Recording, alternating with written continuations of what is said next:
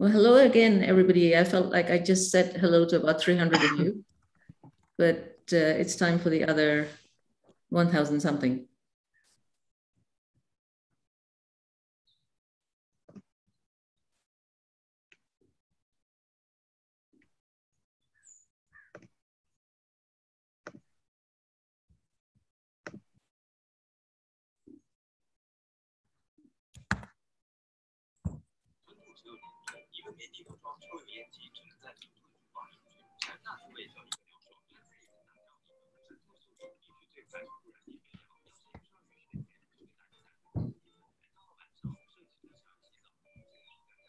Okay, while we're waiting, I have a question for you. If you're not in the United States, you want to post your country?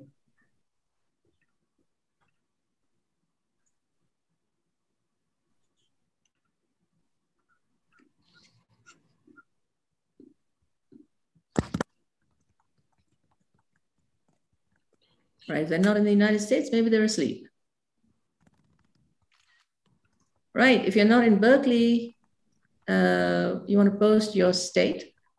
Might be California, that's allowed. Whoa, 1 a.m. There's dedication, Jessica. Jenna, 2:18 a.m. My goodness. All right. Wonderful. Thank you for coming. California. All right. The Netherlands. Fantastic. Yeah, 10:18 a.m. Honestly. Turkey. Look at that. Look at that. We're from everywhere. I love this. Unit 1, that is a state in its own right, definitely.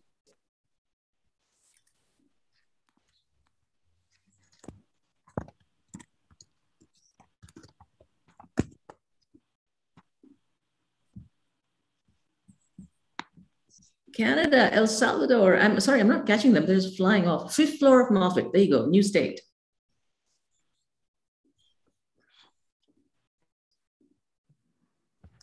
Hello, everyone. Thank you so much for joining us today.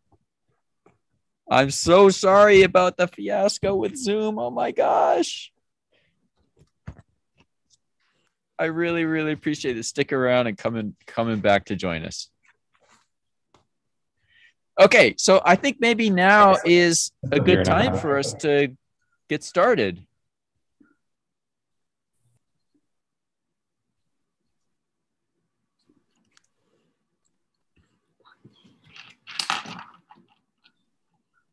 Give me just a second here and we'll be on our way.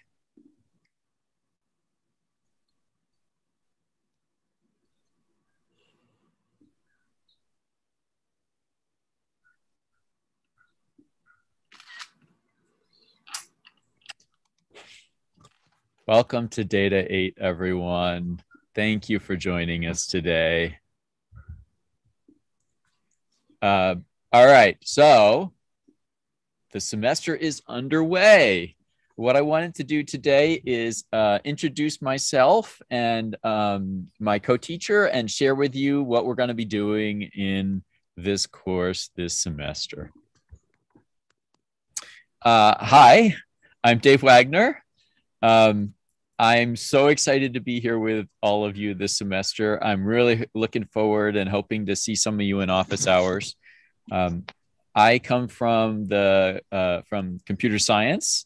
I love this course. One of the areas that I study in computer security and recently privacy and machine learning.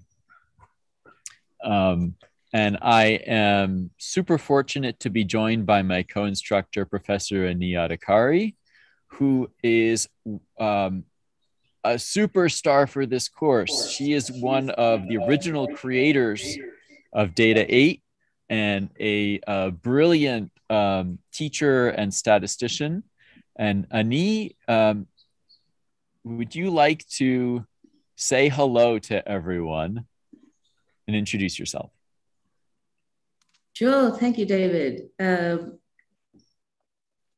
Likewise, I am thrilled to be teaching with David Wagner, who's too modest to say that he too is one of the developers of this course. We started on this journey, about 6 years ago now. And for 6 years, we have wanted to teach together. Finally, we can do this. And finally, we're back teaching the thing that the course that we really love. I came to statistics from physics via mathematics via probability theory. And, it's all about making decisions based on evidence. And the events of the world are telling us how important it is to be able to do that. So I've made my life trying to basically, work with people to develop that skill. And so that is the thing that I love to do. And that's why I love to be in Data 8. Great. Okay, so let me also tell you, oops, this is just not my day, is it? Let me also tell you about the course staff who are joining us. You have a great team of super qualified and knowledgeable course staff who are here and would love to help you with your learning. You can look on our course webpage to learn about our teaching assistants and our tutors who are going to be one of your main primary points of contact with this course. So data science, this is a data science course. Let me tell you a little bit about what you're going to learn in this course and what data science is. Lots of ways to think about data science. One way to think about it is that we're learning about the world using data. And in this course, we have a specific focus on analyzing and understanding data using computation to help us.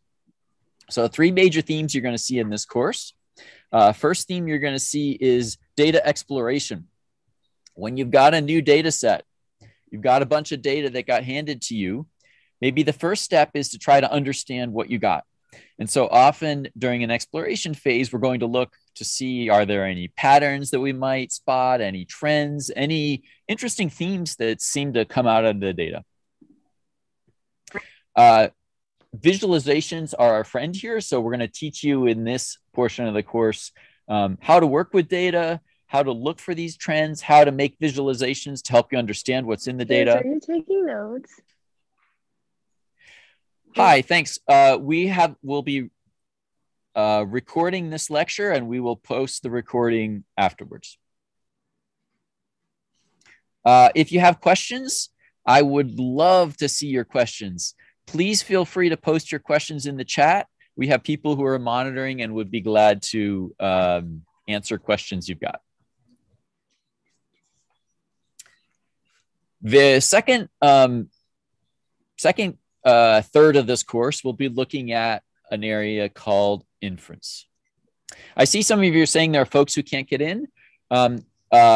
Unfortunately, due to mishap with Zoom this morning, this room has capacity for only 1,000. So if you know any friends who can't get into this Zoom room, go to the post on Ed and you should find a link there to YouTube. And we're also streaming live on YouTube. And those folks can join us on YouTube. We should be fixed. Hopefully this should be a one-time occurrence and we should be able to fix this before lecture on Friday. I'm so sorry about this. Unfortunately, everything seemed to be working when I tested it, but unfortunately I didn't have a way to test with 500 people showing up. So this is one of the joys of the first lecture. All right, so the second theme in this course we'll teach you about is inference. And inference is about using data to draw reliable conclusions about the world. So in exploration, we might identify some potential patterns or some trends. And inference, now we can go test whether those patterns are something that we can count on, something that we can rely on. And so this portion is going to use a lot of a technique from statistics. So we'll teach you a bunch of statistics in this course. And then finally, the third theme in this course is prediction. In the last third of this course, we'll teach you how to make predictions about the future. In other words, make informed guesses about what might happen in the future or things that you haven't observed based on data that you do have. And there are a bunch of techniques out there One of them you'll learn about, you may have heard of machine learning, which is revolutionizing a bunch of technology areas, and we'll give you a teeny bit of introduction to machine learning. Okay, so that's the structure of this course. The purpose of this course is to give you a first introduction to data science so you get some of the major themes. It's not enough to have a career as a data scientist, but it'll get you started. One of the things that's unique about this course is designed to be accessible. So you don't need a huge amount of math background. So for instance, how many of you have never had any statistics course before this?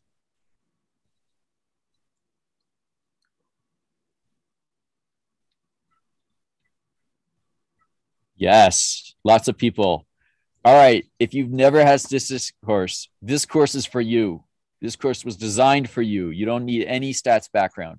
How many of you have never had any computer science or computer programming course? If you've never had any computer science or any computer programming, this course is also for you. This course is designed to be for everyone.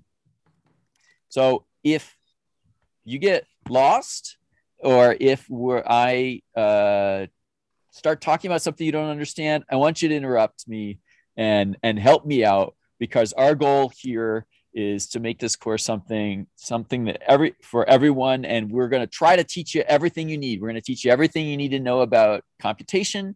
We're going to spare you from heavy math. We're going to teach you everything you need to know about statistics so you can do data analysis.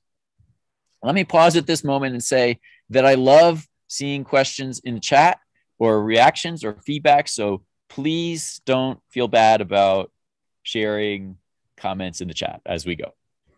All right, so that's this course. We're also accompanied by connector courses. I don't know how many of you know about this, but we offer connectors. These are separate courses that let you see some of the applications of data science. So in this course, we're going to teach you the core concept and core techniques. But applications are a really critical part of data science. And if you want to be a good data scientist, you can't just look at the techniques in isolation. It's really valuable to apply them to the real world. And so our connectors give you a chance to apply these ideas to a bunch of different domains. So they might be a really fun way to see these methods in action. They're also often smaller courses where you can learn about a new topic area. You can find a list of connector courses online. Let me just highlight 4 of them that currently have seats available if you might be interested in taking a connector course designed to be taken together with Data 8, could be taken after Data 8, but ideally you would take them together. You could use you could look into political science. You could look into Physics 88 using data science for physics. You could look at Data 88E, and you could look at EPS, Earth and Planetary Science 88, which is titled Pi Earth. It's using data science to study the Earth around us. All right, any questions about the course or course content?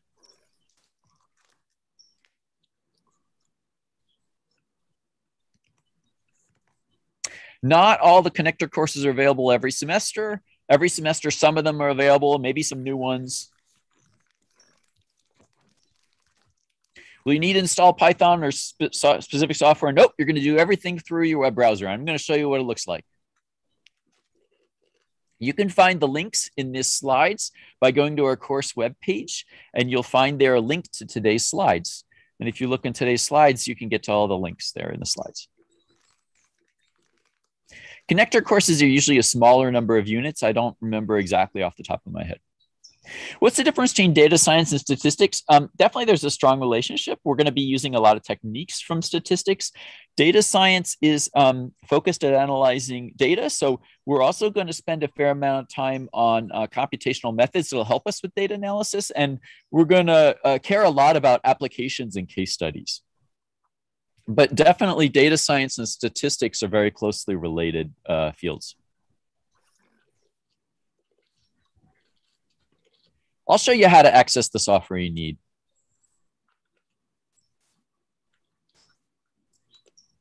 You can decide about when the reading is useful to you. The textbook was written by the course instructor, so it's designed to accompany these lectures. We follow a very similar content and style. So if you're someone who likes to see the book before the movie, you could read the textbook beforehand. If you're someone who likes to watch lecture, you could watch lecture and see if it all makes sense. And then if there's some parts that don't make sense, then you could go back and do the reading afterwards. Figure out what style works for you. Everyone may have a different style. Yes, you'll be learning the basics of Python. It's a programming language that will help you program the computer and enable us to do a bunch of powerful data analysis, even on very large data sets. Readings are not required. You decide whether they're useful to you. This course definitely has an element that's a combination of stats and programming. All right, lots more courses. I'm going to let our GSIs answer more questions in the chat. I'm going to move on. So let me talk to you about the structure of Data 8 and what are the major courses you're going to be doing in this course. There'll be lecture. We're going to offer a lecture live and also recorded. I think it's better for you to attend live, but you figure out what works for you. There's a textbook, as I mentioned, that is free, totally free. Hooray. There is a weekly lab section. Labs start this week. That means today or Thursday or Friday. So go to your lab this week. You'll go to lab every week. Lab will give you practice. It'll give you hands-on application of ideas that you see in lecture. You should be, if you're enrolled, you should be assigned a lab section. You can also get credit without attending lab if you do the lab remotely on your own computer before and turn it in before Wednesday, 9 a.m. So in future weeks, that is also an option if you don't want to attend lab. I personally highly encourage attending lab. I think it's a great chance to meet other students and get help from course staff in person. But if you don't want to attend or you can't attend in person, you can do the lab on your own. As long as you do it on your own, you submit it before 9 a.m. on Wednesday. So for instance, next week's lab, you'd have to submit before next Wednesday, not after the lab, but before the lab. And you have to pass 100% of all the autograder tests to get credit that way. We'll have weekly homework assignments. We'll have 3 projects where you'll get to work on larger case studies. When you go to lab, you'll learn how to submit the lab, and then you'll learn how to do it, and then you could do that from home if you want to. We'll have office hours for you. We'd be delighted if you have questions for you to come to us in office hours. We have a huge window of time when we're available for questions in office hours. There's a midterm. Please put the midterm on your calendar. The midterm will be, it's Friday night. Friday night, October 15th at 7:00 p.m. The midterm will be online. There'll be a final exam as well. Make sure you attend that. You can find more details in our course policies webpage. So if you have questions, I recommend looking there first. All right, let me talk a little bit about collaboration. The purpose of this course is to help you to learn, and we encourage you to help each other. So you're very welcome to ask questions. You can ask course staff questions. You can ask each other for help. You're welcome to discuss concepts or the problems you're working on with each other. Well, not exams, obviously. You can't discuss that with anyone else in the course. In lab, when you're working in lab, you're welcome to talk with others and work together with in lab. In fact, we encourage working in pairs in lab, but you'll have to submit your lab assignment individually. You'll have to submit your homework assignment individually. You're welcome to discuss the problems with others, but please don't discuss your solutions. Projects you'll do either individually or with a partner. So collaboration is great. Help each other out, but with some limits. You should never share your solution with anyone else except your project partner. So I don't want you to post your solution on a forum and ask what was wrong with my code or my solution, or is my solution right, in a place where everyone can see. Or if someone else asks you, how do you solve this problem? I don't want you to show them, well, here's what I came up with. Obviously, don't copy off each other. Any kind of copying or a violation of the academic conduct policies could result in severe penalties for you. So don't do it. I know that it can be really tempting when we're all online and it seems like no one's watching. Please be scrupulous about avoiding that. If you need help, we are here. We would love to help you. There are multiple ways you can get help. One way is to ask a friend of yours in the course. That's great. I'd love to see people help each other. Helping each other out is a great way. It's not only a great way for you to learn from someone else, but helping someone else is also a great way for you to learn. I found that one of the best ways to solidify my understanding of something is to try to explain it to someone else. You can also ask on, not Piazza, Ed. You can ask on Ed, our discussion forum, and we'd be glad to help you. Or maybe another student will help you. Or you could come to office hours. That's great too. We love seeing you in office hours. Please don't feel scared. We don't bite. We're delighted to see you there and we want to help. You are also welcome to sign up for a tutoring section. Tutoring sections are optional. They're a great resource if you feel like you would like more practice or more help, or if you're struggling or just want to spend more time with the material so you get more solid. We offer optional small group tutoring sections. Each section will have 4 to 5 of you, be 1 hour a week, be a chance to practice, and we'll have a member of course staff there to guide you and help you during this. We'll have post signups in a few weeks. We're not ready to begin tutoring yet. We do ask that if you sign up for tutoring that you commit to attend everyone, because we have limited spaces available for tutoring.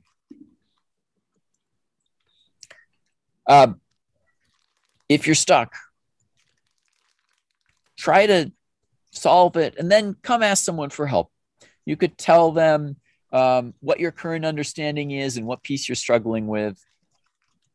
Don't sit and spin your wheels for 3 hours with no clue what to do or where to go. If you're sitting in lab and your code isn't working right, you don't have to sit there for half an hour desperately struggling to figure out how to make it work. You can ask for help. We all need help. We all went through this. Every one of us went through this process. Part of what we're trying to do to get you to learn is to give you tasks that are difficult. They're just beyond the level of what you already know how to do. So there are going to be times when you're not going to know what to do, and that's okay. I mentioned about collaboration. We'd love for you to help each other learn. The purpose of this course is for you to learn. Support each other. Establish a positive community. You're going to spend a lot of time with each other in this course, and we want you to be kind and be respectful to each other and help each other succeed in this course. This is not a zero-sum game. We can all succeed together. Please be respectful to our course staff. They're here to help you learn, and they really want to do that. You can find a link to the course policies page on our website. So what I want to do now is I want to shift to showing you an example of some of the kind of data analysis we might do and the software environment we're going to be working with. Before I do that, let me pause and just see if there are any questions that people would like to have answered.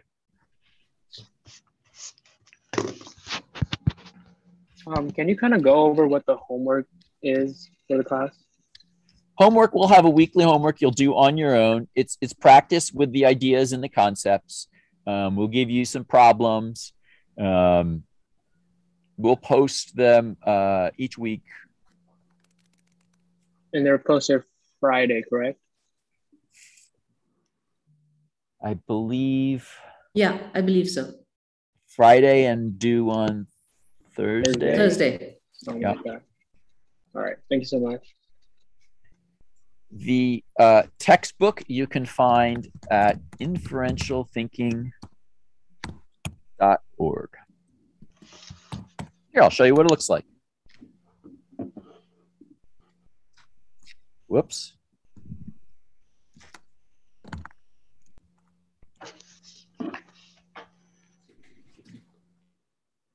Professor, are What? the tutoring That's not sessions right. going to be in person? I had that wrong. Inferentialthinking.com. If you go to inferentialthinking.com, there's the textbook. You can see what this looks like, and you can read through, and there's chapters, and the chapters correspond to what we're lecturing on. The tutoring sections, yes, will be in person.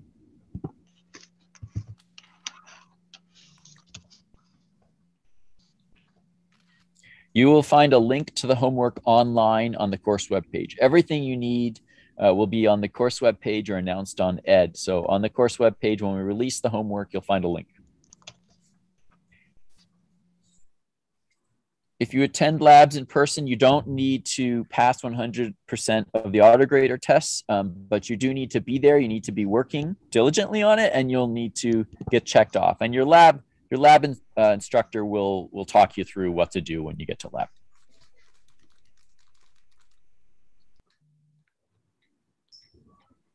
All right, time for a demo.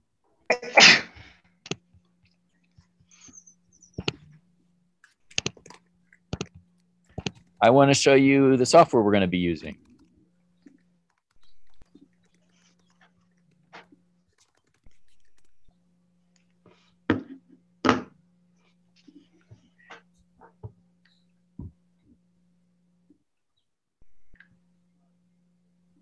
All right, can you see this?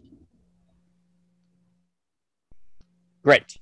All right, so what we're going to be using the Python programming language and Jupyter notebooks. And if you don't know what that is, that's okay. Everything you're going to need to do programming wise, you're going to do through your web browser. So you're going to open a web page and it'll look something like this. This is called a notebook, a Jupyter notebook. And a notebook allows you to type in computer code and run it and see what the results are. So what we have here in a notebook has a bunch of, we call them cells. Each one of these blocks with a rectangle here is a cell, and you can type something in. You can type some code in, and then you can ask the computer to execute that code, to run that code, and you can see what the result of that code is. Up at the top, you have some menu bars that let you do stuff with this notebook. This is all running on our computers in the cloud, not on your machine. So you get to use all the computational power of our servers. Every one of you are going to have your own copy of each of these things. So you don't have to worry about screwing up someone else's copy. You don't have to install any software. All you need is a web browser. So each cell can have some code in it written in this Python programming language. And then you can run a cell. So this first cell has a whole bunch of stuff, and I don't want you to even try to understand what any of that is. That's some boilerplate that sets up the computing environment we're going to use in this course. Then you can select a cell and click the run button up here, and that will run the code. That will tell the computer, please execute that code. So let me show you an example of using a cell. We can type something into a cell, and we can use, one thing we can use Python for is it's a very simple calculator. So here I'm going to type in 2 + 7, and then I'm going to click run. And that runs the Python code, and the computer figures out the answer is 9, and it shows me the answer is 9. So what I typed was here, and what the computer gave me was there. And of course, I can do more complicated things. And it shows me the answer. Okay. Now, there's a little bit of a keyboard shortcut that's kind of handy, so you don't have to type and then press this run button. I can press Control Enter, and that will run the cell for me. Yeah, Shift Return is very nice. Yeah, you can do Shift Return, Shift Enter. Okay, so what I want to do now is I want to show you a demonstration of the power of what we can do using computing. One of the things that we've done to make this course more accessible is instead of teaching all the statistics using fancy math and calculus, you don't need to know any calculus for this course. We're going to use some computer programs to do the work for us, which means first we need to teach you how to write computer code, how to write computer programs. So for this demo, I've written you some computer code. You don't need to understand this. You don't need to follow this. Don't worry if none of this computer code makes sense to you. It shouldn't make sense to you. This is just an example of the kinds of things we could do with this environment once you know how to write some computer code. What I've done here is I have written in advance some code here that downloads a copy of Huckleberry Finn and loads it into the computer, and then splits it apart by chapter. And I'm going to show you what we get. Here is the result. This is the text of Huckleberry Finn, downloaded from the web, and then you can see here it begins. You don't know about me without you have read a book, so on and so forth. Okay. So that's now in the computer, and that's now data in the computer, and so we can now analyze it. So I've split this up into chapters. So we can, in this class, we're going to organize a lot of our data as tables. So let's do that. Here I have put this into a table. This is what a table looks like. It has a bunch of rows and a bunch of columns. And here I have one row per chapter. Another thing I could do is I could count. This is kind of a silly thing to do, but we're going to do it. Count the number of times the word Tom appears in each chapter. Don't worry about what this code I'm typing does. I'm not expecting you to know it. What this has given me is it's given me a bunch of numbers, one number per chapter. For instance, in chapter 1, the computer figured out that Tom appears 6 times. And in chapter 2, Tom appears 24 times, and so on and so forth. This is what computers are great at. If you have a really tedious job, like scan through the entire book and count how many times the word Tom appears, computers are wonderful at that. They spare us from the tedium. All right, so what could you see from this data here, these numbers? What does this tell me about Tom? Anything?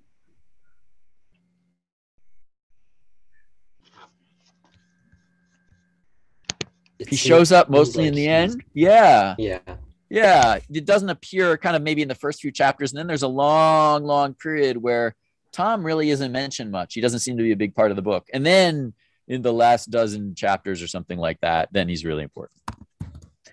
Another character is Jim. So we could do the same thing for Jim. And here's the answer for Jim. I see, Jim shows up more kind of throughout the book. All right, so we could do this for Tom and Jim and Huck, and these numbers are kind of a little unwieldy. So remember I said we're going to use tables. Let's put that in a table. I've written in advance some code that will do that. And here we get a table that looks like this. So we have one row per chapter, and we have one column per person in the book. And this is maybe just a little bit more organized way to have the data. You could think of this as kind of like a spreadsheet, but it's now in this computer environment where we can manipulate it using our computer code. Now, having all these numbers in a table maybe is a little hard to follow, because how do I make sense of a gazillion numbers there?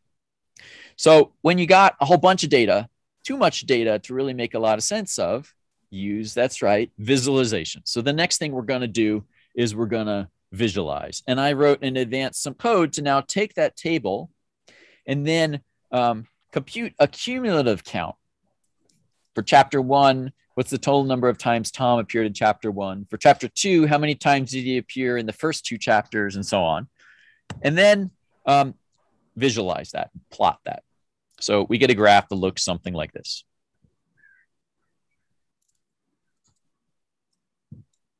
Okay, so maybe this is a little bit easier way to make sense of the numbers. And now one thing we can see very clearly is that Jim is mentioned a lot in the book. Jim is really important and important throughout the book. You can see that Tom, the yellow line for Tom, is pretty flat for a large part of the book, indicating that he's mostly not present. And then near the end, it rises very rapidly, indicating that he's mentioned a lot. And finally, Huck. The book is called Huckleberry Finn, but Huck doesn't seem to appear very much anywhere in the book. Why is that? Any ideas? First person. Yes, it's written in first person. So Huck is the author, and he's writing from his point of view. So, of course, his name, the word Huck, doesn't appear very often, even though Huck is very important in the story. By the way, you don't have to just watch me do this. You can follow along in your own web page, in your own web browser, and play around with these notebooks. So let me show you how to do that. Every lecture, if you go to the course web page, you will see here a link. Do you see this link that says demos? If you click on that link, demos, what that will do is that will, oh, I'm not signed in, but that will log you into our servers and will load up this notebook, make your own personal copy of the notebook and load it up and let you play around with the notebook, and you can make changes and run cells and modify something and run it again and see what that affects. And it won't hurt anyone else because you've got your own private copy. Okay, so you could follow along during lecture in your own copy if you want, and even try stuff. Yeah, you'll be doing your labs and your assignments in Jupyter Notebooks. So doing it by opening up a notebook, editing it, changing stuff there, and then submitting it, and we'll show you how to submit it. This code was particularly simplistic. I only counted the number of times Huck appeared. Now, that said, if the Huckleberry appeared, actually that starts with Huck, so that would get counted too, but that was just kind of a fortunate coincidence. So this is kind of naive code, and there are more sophisticated ways to work with textual data, but I'm just trying to do something simple here that gets us close enough. Yes, you're all logging in and you are killing our servers. I love it. That means we need to go work on increasing the capacity. If you get an error message, you might have to wait 10 minutes and try again. This is the stress test. We have some of the world's developers of Jupyter Notebook here. And one of the reasons why they volunteer to help us maintain our course website is because I think we have the largest Jupyter server in the world, at least the last I heard, with all of the Data 8 students all trying to access it at once. So this is a stress test on their software, and it helps us improve the Jupyter software. All right, so I want to do the same thing, but now I want to talk about, instead of Huckleberry Finn, I want to talk about another wonderful book, Little Women. I don't know if you've read it, but it's a lot of fun. And Little Women, for those of you who have read Little Women, you know that it's a coming of age story. It's a coming of age story about 4 sisters. The book starts with them as young children, and they grow up and they build an adult life, and you see the progression of them. And the 4 sisters are, let's see, Amy, Beth, Jo, and Meg. Meg. Yes. And it starts off like this: Christmas won't be Christmas without presents. And what's going on here is they're super, super poor. They can't afford any gifts for each other. And the book starts at an early Christmas where they're super poor. Okay. So, beloved book, let's do the same thing. Many times each of these people, their names are mentioned in Little Women, and do a count by chapter, and do the same thing, visualize that data and see what we can tell. And here I'm going to do this for the 4 sisters, Amy, Beth, Jo, and Meg, and also for Lori, who's the boy next door. And that creates a table. And then we're going to count this, have cumulative counts. And I'm going to visualize it. And here we can see some things from this visualization. For instance, here you can see what's the line that's growing the fastest. Well, that's the blue line. That's Joe. Joe is mentioned a lot in this book. If there was someone who was going to be the primary character, maybe it's Joe. Joe is wonderful. You can also see, what else can you see? Yeah, you can see other stuff like Meg doesn't get mentioned much near the end. And let's try another one. You can see Lori there. Lori is the green line. Spoiler alert. Lori ends up marrying one of the four sisters. I want you to take a moment, look through this, and see if you can figure out from this data, who does Lori marry?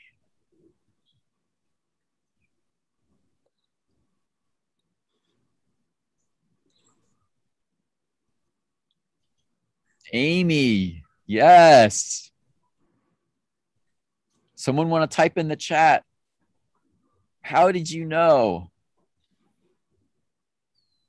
Yeah. Their lines are the similar kind of wiggly shape to their lines. When Lori's line goes up, so does Amy's. And when Lori's line is flat, so is Amy's. And what does that mean? In chapters where Lori is getting mentioned a bunch, Amy's getting mentioned a bunch. And in chapters where Lori's not getting mentioned, Amy's not getting mentioned. Over here, you see how these lines kind of are parallel? And that kind of makes sense. What that indicates is they're a couple and they get mentioned together. When one is mentioned, they're both mentioned. And other chapters, when one of them is not mentioned, but neither of them are mentioned. So you can see sometimes from this data, interesting trends and patterns that lets you learn something about the entire book. In this case, we didn't have to read the book, and we learned a little bit of interesting stuff here. Okay, let's do a little bit more with this data. We could look at, instead of how many times the different people are mentioned, we could do a different experiment. One thing that's interesting is to look at elements of a writer's style. And I'm going to do a very simple measure of that, which is I am going to, instead of counting the number of times Tom appears, I'm going to count the number. Well, basically what I'm going to do is I'm going to estimate the average length of the sentences in the book. And the way I'm going to do that is I'm going to count the number of periods. Each period indicates the end of a sentence for the most part. And so if I look at the length of a chapter, the number of letters in that chapter divided by the number of periods in that chapter, that will give me the average sentence length, the average length of a sentence in that chapter. Now, this would be super tedious, as we're getting mentioned in chat, super tedious to compute by hand. You could be sitting there making tallying marks all day. Super tedious. Anytime you find yourself doing something super tedious, that's when get a computer to do it for us. Okay, so I got the computer to do it for us. It already did it. And let's look at some of these numbers. Here is a table showing for Huckleberry Finn, one row per chapter. The first column shows the number of letters, the length of that chapter. And the second shows the number of periods. So you see, if we divide the first number by the second number, we get the average length of sentences in that chapter. And we could get the same thing for Little Women. Now, that's still a lot of numbers and a lot of data, and it's really hard to make sense of. So what should we do when we've got too much data? Well, a good place to start is with a visualization. So let's look at a visualization. And here we have a visualization of the data. And let's see if you can see this. Maybe I make this plot a little smaller. It will all fit in here. We have here in the blue, we have Huckleberry Finn, and we have in yellow, we have Little Women. And one thing you might notice is that there's a diagonal line here. These fall roughly along a diagonal line, and that's because there is, for each author, a roughly typical average sentence length. And that's about the same for all the chapters. So it kind of makes sense that they would be roughly along a diagonal line. The slope of that line indicates the length of the average sentence. And you could imagine that might tell us something about the author. For instance, books that have a very short sentence length, maybe those are action books, really, short, punchy sentences. Joe shot the gun. He jumped over the fence. He ran away. And really long ones might be more abstract, setting a scene. Okay, the second thing you can see here, this is kind of interesting, is the average sentence length is the same for these two books. And in fact, if we look at text, we find that across many authors, there is a commonality among many people that we tend to write sentences of roughly the similar length on average. All right, so this is an example of the kind of data analysis you could do. We will be teaching you in this course how to do this kind of data analysis. So what I'm going to do now is I'd like to wrap up. Last remarks. We are out of time. Thank you so much for coming today and for putting up with our Zoom difficulties. Lab starts this week. So we'll see you in lab. Do go to lab. Lab attendance is mandatory. If you're enrolled, you should have received an email with your lab time. Go to your assigned lab time this week. Have a great time in lab, and I will see you in lecture on Friday. Thank you. Thank you all. Thank you. Thank you. Thank you. Thank you. Thank you. Go Bears. Thank you. Thank you. Thank you so much. Thank you. Thank you. Thank you. Thank you. Have a great rest of your day. Thank you. Have a good rest of your day, sir. Thank you. Hi, can I ask a question about lab? Yes. Give me just a second here. I need to figure out how to get my Zoom to cooperate.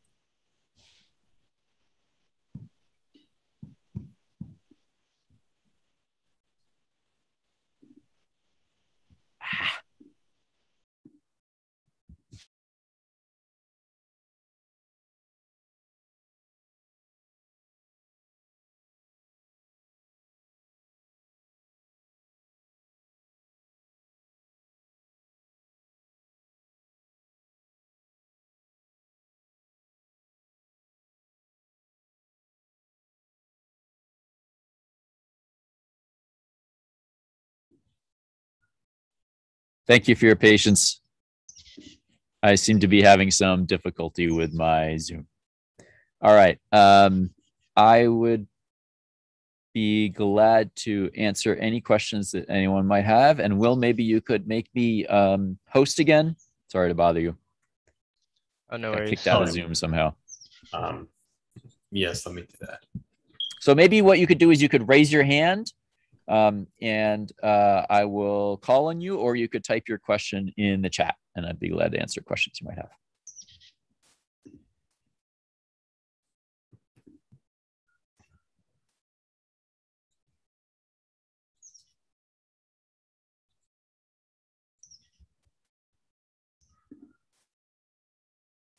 Leon. Thank you. Just to clarify for labs, when we say it's assigned on Monday and then due on Wednesday, is that Wednesday the week after, or is that Wednesday like 2 days after? 2 days after. So if our like labs times are on like Thursdays, like would we? So that's like after the due date, and then we would go to the lab section to like work on it if we had trouble doing it before, or. What I encourage, the encouraged method, we offer you two options for lab. The encouraged method is go to your lab and then you'll get credit. You don't need to worry about this due date or anything. You're good. The other option is if you can't go to your assigned lab section or you don't want to, then you do it in advance. So that's when this due date comes in. That's the Wednesday 9 a.m. due date. That's before your lab. So you would need to, in advance, Monday night, Tuesday, look for the lab online and do it on your own and turn it in early. You could, if you wanted, do it on your own in advance. And then if you get stuck, go to your lab. I see. Okay, thank you. You're welcome.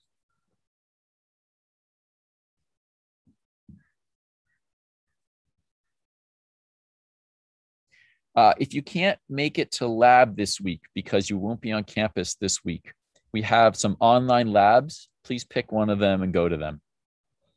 For this week only, weeks after that, we'd like you to attend your assigned lab. If that's a problem after this week, please get in touch with us and we'll work out some accommodations for you. Okay, cool. Thank you.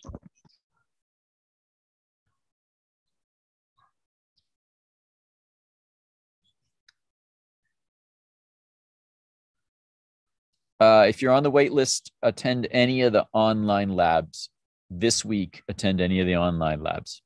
That's only going to be an option for this first week. We're figuring out what we can do for those of you on the wait list for labs after the first week, and we'll make a post on Ed, but I just don't have a plan fully worked out yet. Will everyone on the wait list be enrolled? I think it's unlikely at this point. The last time I looked, there were 350 or 300 people on the wait list.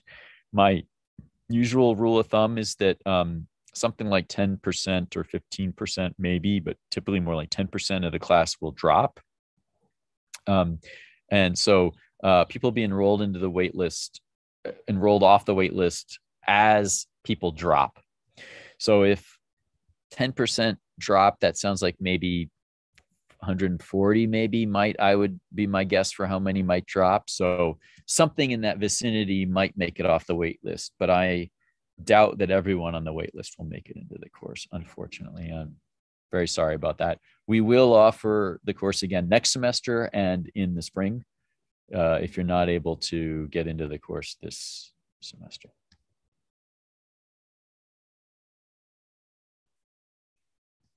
Praneet? Yes. Hi, Professor. Can you see me, hear me? Yeah. Did I say your name right? Do you want to tell me how to say it right? It's Pranit. Pranit. Thank you. Yes. So first of all, really enjoyed the class today. Thank you for that. I just had a quick question about CS. So I have no prior CS experience. And I just wanted to quickly understand whether, I could maybe learn the basics somehow, and if there are any references or material that you could refer me to. Sure. We're going to teach you all. That's fine. We're going to teach you all the basics you need to know.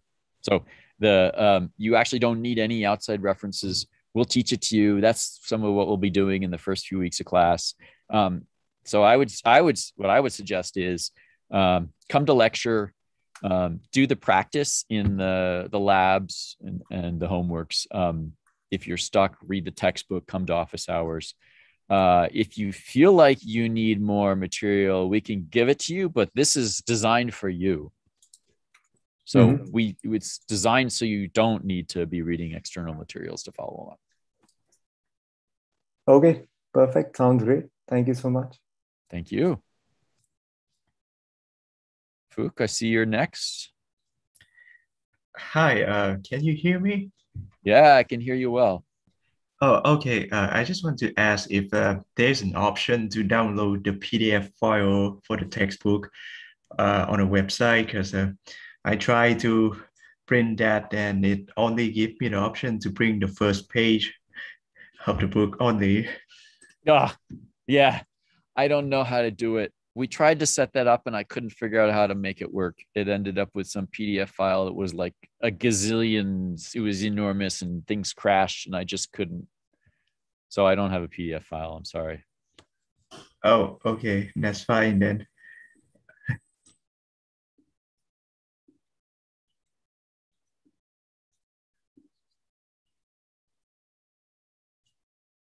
Nicole? Hi, Professor. Can you hear me? Yeah. Hi. I'm just wondering, where does the homework usually will be uploaded, and where can we submit our homework usually?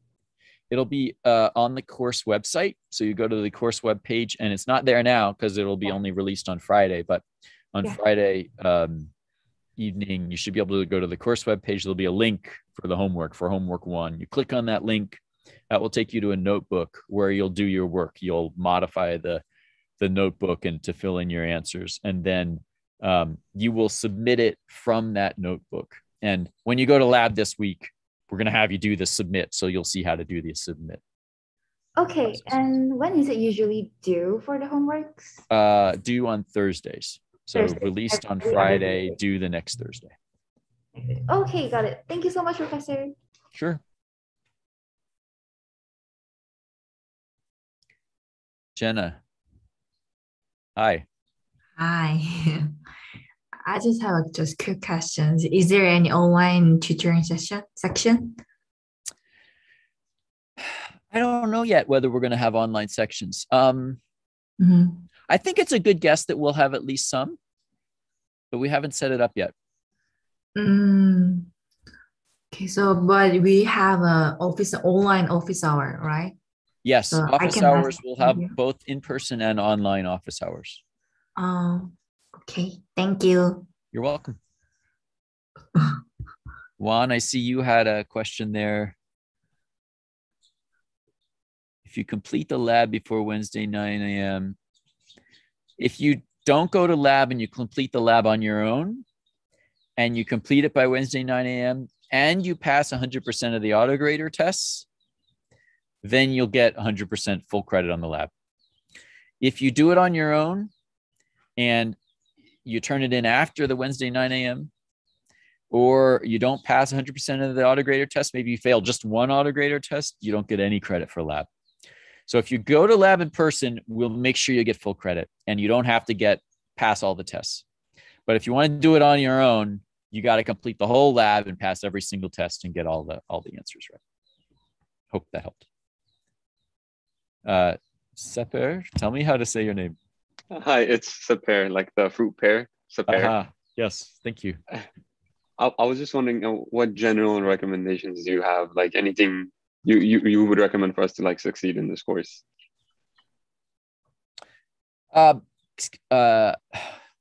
First would be keep on track with the course. In other words, don't fall behind. And if you do fall behind, come ask for help. There's a lot of stuff that happens, and then if you get several weeks behind, it's hard to catch up. So that'd be the first thing I would say. The second thing I would say is consider like a study group or a study buddy or a friend who you might study together with. You figure out what works best for you, but like for me, I found like that really helped me. It kept me accountable. It like helped me understand stuff because there was stuff that I understood they didn't, and vice versa, and so we could help each other out. Those are probably the main two things. And keep going with the course material we give you. We're going to give you lots of practice in the labs and homeworks, and so just keep up with that, and that should help you. And see how you're doing. And if everything's going okay, then you don't need to do any more. And if things are not doing great, then come for help. You might sign up for a tutoring section, or you might come to office hours, or ask on Ed, or come talk to us if it's not going well. Perfect. Thank you. Thank you. Shinyan, I saw you asked about lab worksheet. No, you don't need to look at the lab worksheet before you go to labs. The worksheet you'll work on when you get there. No prep. You don't need to prepare for lab. Just go. Thank you. You're welcome. If you want, you can print out the worksheet and bring it with you. We won't, because of COVID, we won't have printouts of the worksheet available for you. So I would suggest either bringing a tablet where you can open up the worksheet, or printing it out beforehand. We'll also project it on the screen, but maybe you might like to have your own personal copy. But you don't need to look at it or think about any of the problems or do any of it before lab. Okay.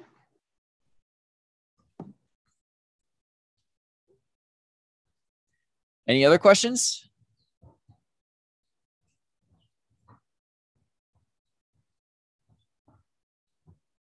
All right, let's call it a wrap. Thanks so much for coming today. Oh, wait, one more. Ooh. The example of these books.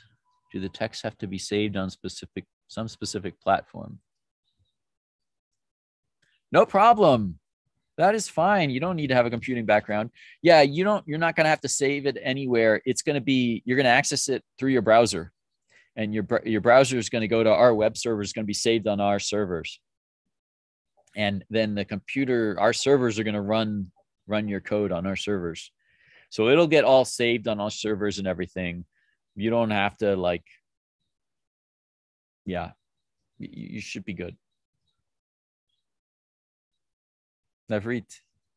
Hi, Professor Wagner. I just wanted to ask, So essentially the main components of Data 8 lecture itself would be the homework and projects.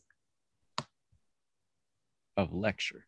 Well, lecture, then, you'll like- just come. There's no, Okay, yeah. got it. And then for lab, we wouldn't have to, if we're planning on going in person, we wouldn't be needing to prepare beforehand. And Right. lab itself will be completed in lab, right? Yep. Okay, got it. Thank you. Have a nice rest of your day. You too.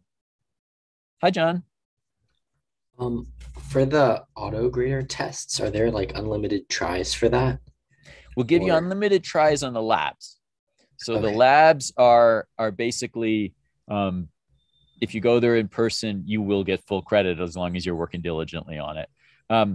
But for the homeworks and the projects, it's going to be a little different.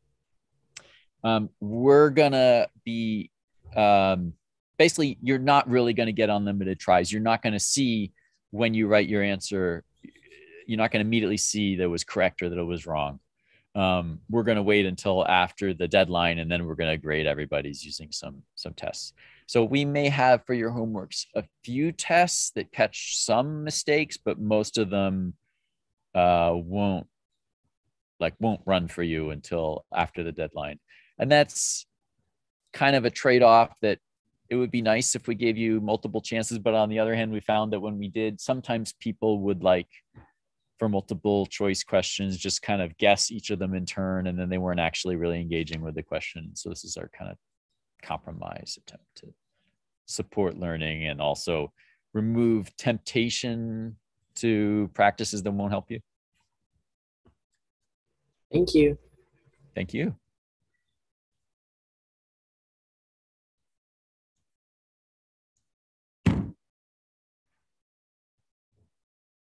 Last call. Anyone else? Thank you so much, Professor. Thank you. Thanks for sticking around. Bye, everyone. Have a great day. Bye.